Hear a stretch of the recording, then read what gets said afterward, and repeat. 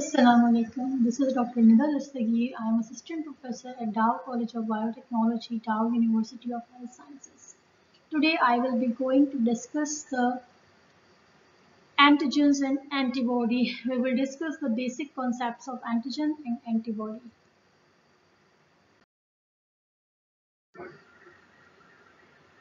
These are the contents which will be discussed throughout the lecture. We will first of all discuss the basic concepts of antigens and immunogen. Then what are heptens and the factor which influence the immunogenicity of an immunogen. Then we will be discussing the epitopes and superantigens.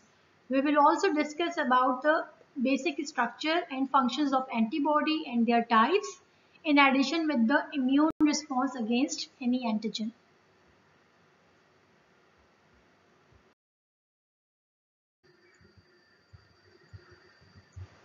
At the end of the lecture, students will be able to understand the basic concepts of antigen and immunogens. They will also elaborate the factors affecting immunogenicity of an immunogen. They will also be able to explain the differences in an antigen and superantigen. They will also demonstrate the basic structure of an antibody with its types. In the end, they will be able to enlighten the response of antibody production on exposure with an antigen. So what are antigens? Antigens are basically small molecules which are foreign to the body and they can bind to antibody or T cell receptor. They have tendency to bind with the antibody and T cell receptor.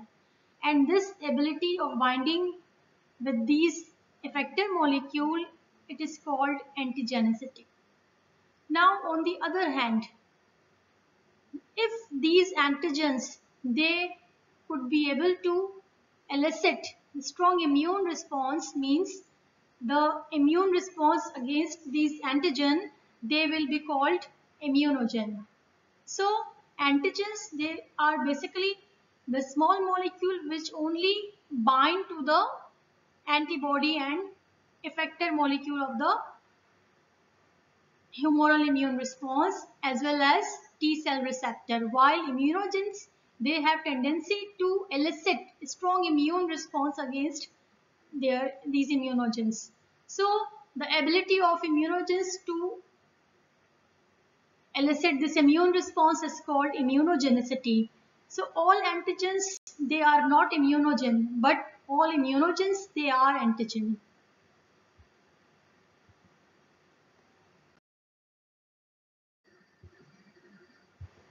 Now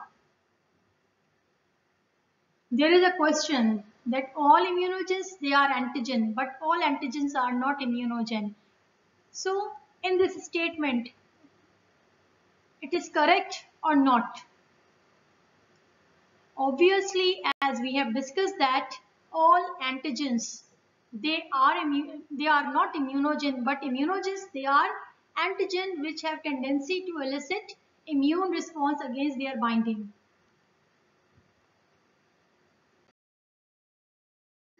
Now what are haptens? Now you know that what are antigens and immunogens. So the antigens which have only they can bind to the antibody or T cell receptor, but they have not tendency to elicit good immune response.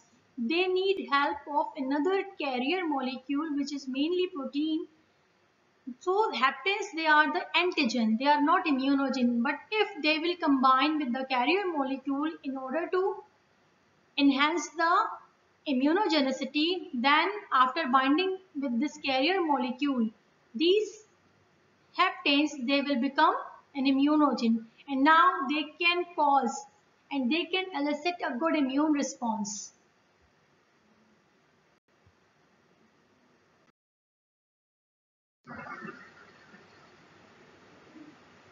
So now we will discuss about the factors of the which involve in immunogenicity of a substance. The first category of these factors, they will be based on the nature of immunogen. The nature of immunogen should be foreign. The immunogen should be foreign, it should be non-self for the biological system. The molecular size of the immunogen, it matters, means the higher molecular weight and immunogen, they will elicit a good immune response as compared to the low molecular weight immunogens. But some exceptions are there, and some small molecules less than 1000 kDa, they can also elicit immune response. The chemical composition, it also a main factor which cause immunogenicity, means the chemical composition should be complex. Complex the immunogen, more good will be the immunogenicity. The complex, usually the complexity is due to heterogeneity of the molecule. The physical form, it also matters. Antigens are basically found in two forms, either particulate antigens or soluble antigens. The particulate antigens, they are larger molecules and they can cause a good immune response, while the soluble antigen, they cause a weak immune response. They are soluble, small in size. The degradability of antigen is necessary. Why? Because in immune response, the antigen, it should be degradable. Why it should be degradable? Because in adaptive immune response, which is highly specific immune response, the antigen, it should be degraded by the antigen presenting cells, and then the small peptides, they will be presented to the T cells, and then T cells can recognize the peptide and elicit the immune response. While if the antigen, it should not be degradable, what happens? There is a very weak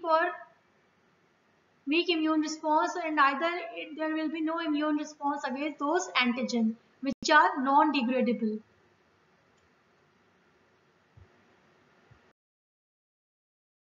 Here it is showing the complexity. The chemical complexity contributes to immunogenicity. The copolymers, which composed of different amino acids or sugars, they are usually immunogenic as compared to the homopolymer, because they are less complex as compared to the heteropolymers. So now we know that the size of the molecule, the complexity of the molecule, they usually on these factors, the immunogenicity depends.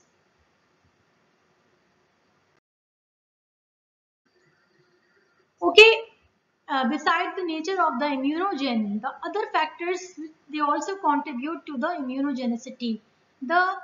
These factors include the biological system in which the immunogen has to be administered. The genotype of the recipient, means the genotype, how it matters, because we know that the genetic constitution of an immunized animal influences the type of immune response, and the genetic control of immune responsiveness is primarily confined to genes with MHC molecule, major histocompatibility complex molecule, and MHC genes, their products play a central role in adaptive immune response. Also the age, it also play a major role in immune response, because we know that the younger people and older people, they have weak immune response. So it is the immune response in adults, it will be good as compared to the very younger or infants and older people.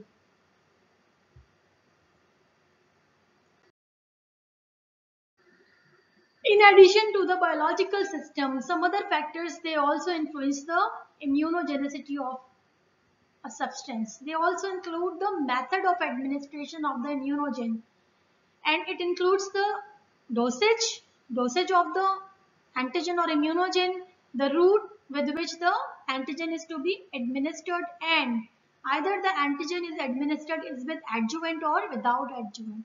It also matters. So the administration route, it strongly influences the immune response.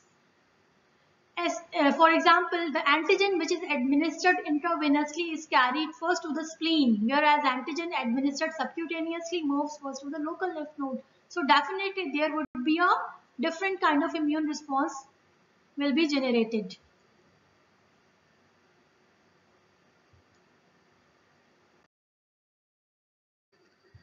Now, what are adjuvants?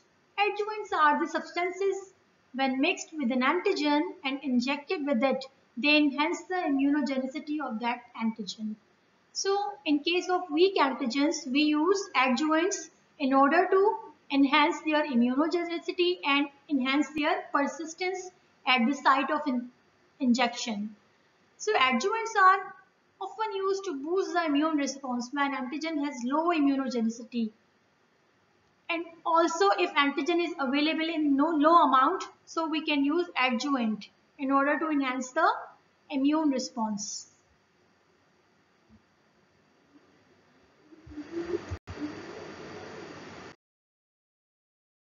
Now what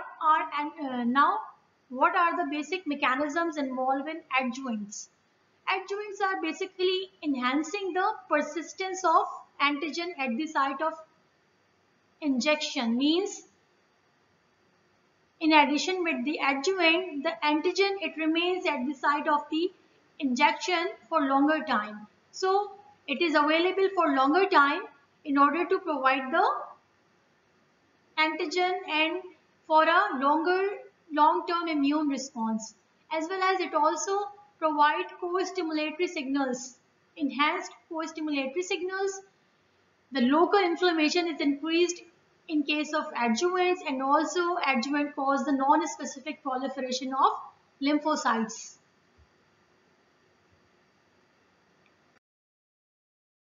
The common adjuvants which are used, they include the alum, which is the more commonly used in clinical trials. The fluids adjuvants, they are also being used, but they are used in research purposes. The alum, when an antigen, in case of alum, when the antigen is mixed with alum, the salt precipitates the antigen.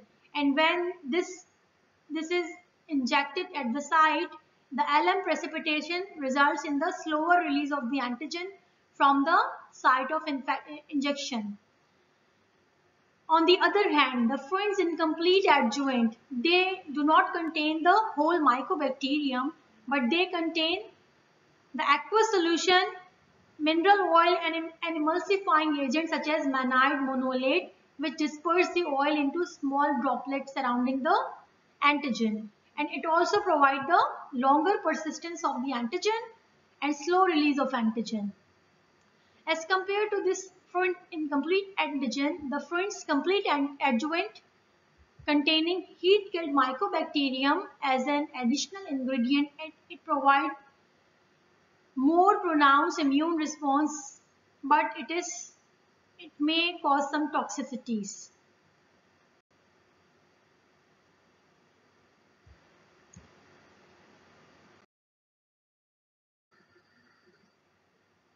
Now, what are epitopes? Epitopes are basically the specific structures found on the surface of antigen. They are also called antigenic determinants.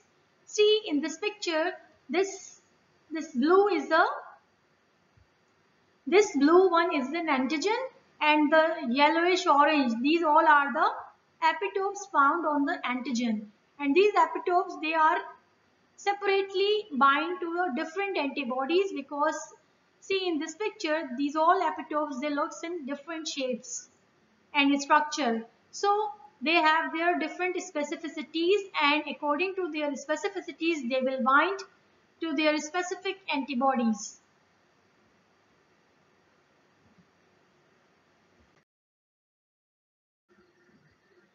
Now this was all about the antigen and epitopes and heptens, and also we have covered the adjuvants. Now what are superantigens? As the name indicated, superantigens, they are the components of the some microbes, including viruses or bacteria. These viruses and bacteria, they produce some proteins or some byproduct during their pathogenic phase as their defense mechanism against our immune system. And these microbial antigens, when they release into the system, they cause the non-specific activation of T cells, and it results in the polyclonal T cell activation.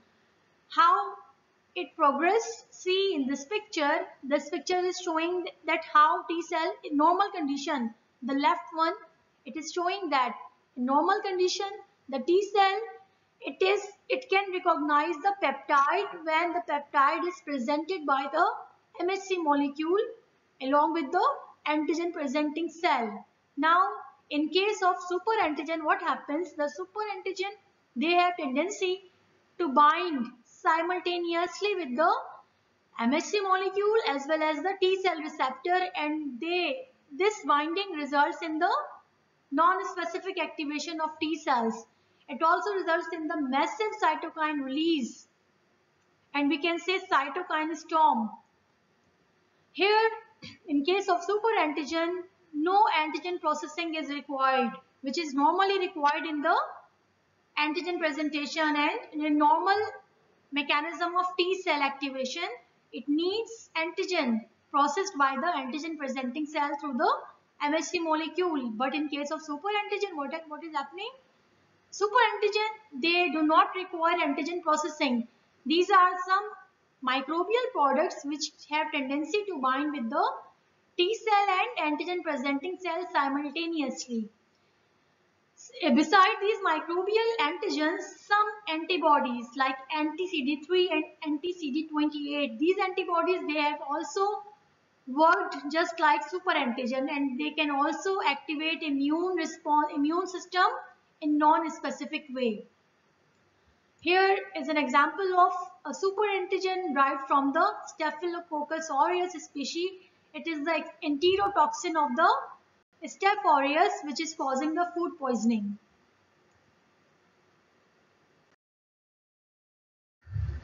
Now this was all about the antigen and superantigen. Now we will move toward the antibody.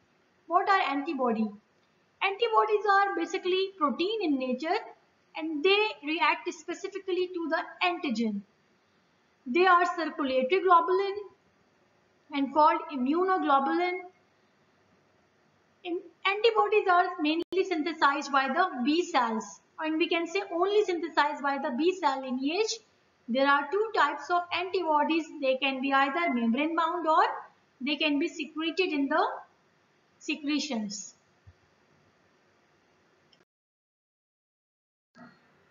Here we can see the basic structure of antibody. Antibody molecule is made up of 4 polypeptides. 2 are heavy chains and the 2 are light chains. The terminal region of these 4 polypeptides, they are highly variable, and see in this picture, these are called the variable domains. See these 4, VH, VL and VH, VL. Among these variable region, there are certain regions also found inside the domain which are also hypervariable, and they are called hypervariable regions. The region in between the hypervariable regions, they are called framework regions. Beside these variable regions, the remaining antibody molecule is constant, and here we can designate the domains like constant 1, 2 and 3. Here the 2 heavy chains, they are linked by disulfide bonding, and this is basically the hinge region of the antibody.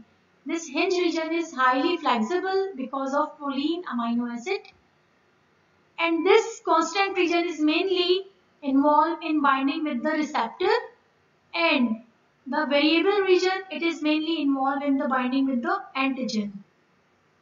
This hinge region is also involved in the cleavage site for many proteases. The constant region is also involved in complement binding and also in other biological functions.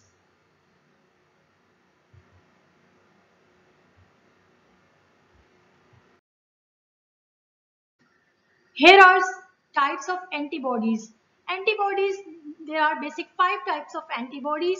On the basis of heavy chain, these types are designated. Means the IgA, In case of IgA, the heavy chain is alpha. IgA is dimeric protein and it is mainly involved in mucosal immunity.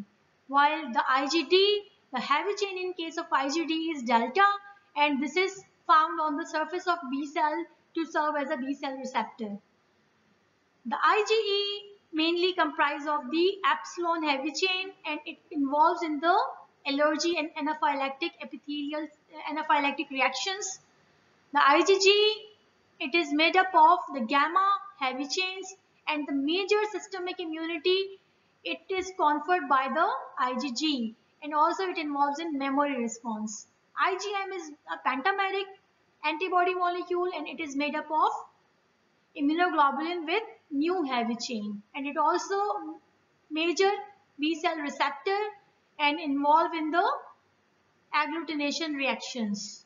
Out of these all five, the most common antibody in the circulation is the IgG and it is the found in the highest concentration in the circulation.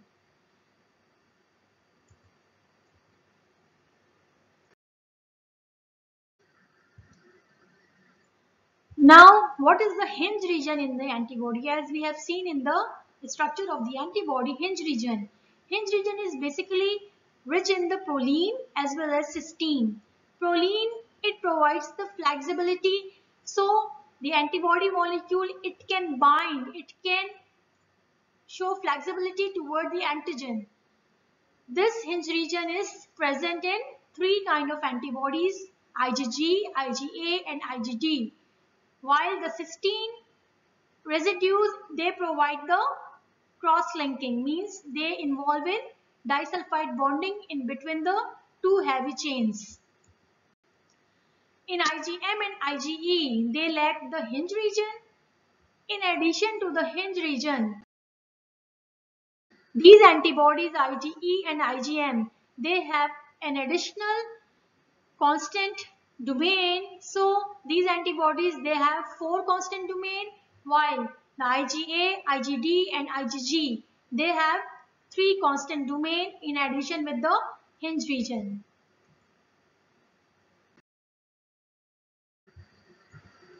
Here another question arises, which amino acid provides the flexibility?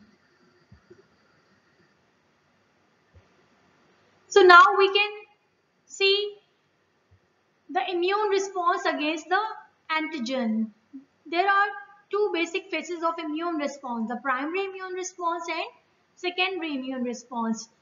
Upon first exposure to the antigen, the primary immune response starts to generate. The primary immune response is mainly comprised of the initiated with the IgM response and later on IgG will produce late in the primary immune response. The lag phase of the primary immune response is bigger as compared to the secondary immune response. Upon second exposure to the same antigen, what happens? There is a quickly elevation of the IgG response. In secondary response, the IgM concentration is lower while the IgG concentration is higher. Why? Because in primary immune response, there is a memory generation. Here, B cells, they also form memory cells and on the second exposure to the same antigen, these memory cells, they will quickly convert it into the effector cells and they provide quick immune response.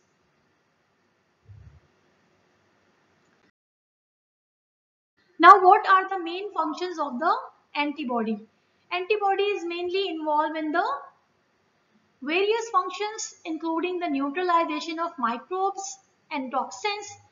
They also helps in opsonization, which will result in the phagocytosis because they bind with the all side of the antigen and antigen can be easily engulfed by the phagocytes.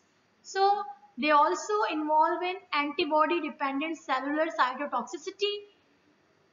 They also helps in complement activation. Now when complements they will be activated, they also activate other pathways like lysis of microbes, phagocytosis enhancement, similarly like opsonization, and also they increase the inflammation. So we can say that antibodies, they are the main effector molecule of the humoral immune response, and they play a vital role in immune response.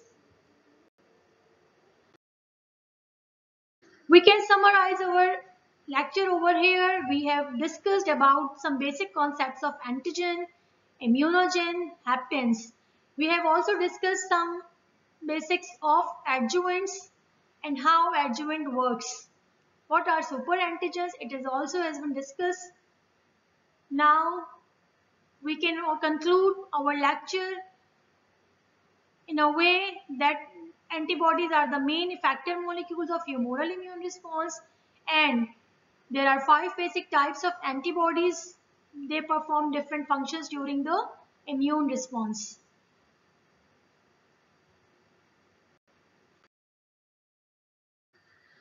Thank you so much.